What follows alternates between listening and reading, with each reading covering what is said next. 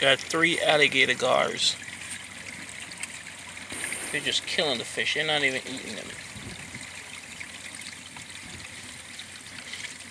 2 bowfins. A couple of Texas cichlids. Some Jack Dempseys. I'm about to put 4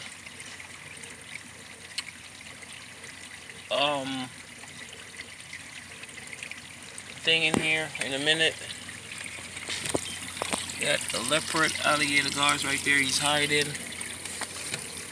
And regulars.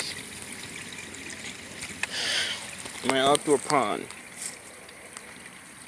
It's been going strong for the last 6 months. 5 months. I did the heater.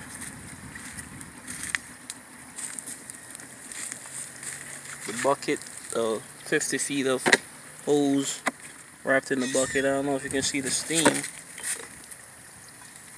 but it's 50 feet of hose in a bucket with a water heater that I created, and I left it on for like 5 days. This is 500 gallons or bigger. I think it's at least 500 gallons. And I left it on.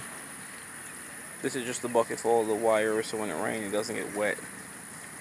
I left it on for like 5 days, and it actually heated up the whole pool.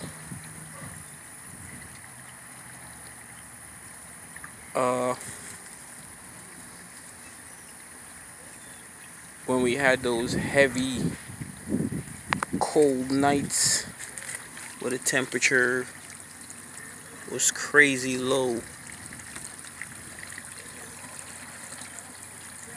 you know, it basically heated up this whole thing. When the temperature was dropping below 50, it kept it at a nice 65. Now the temperature is going back up. The water is right around 70,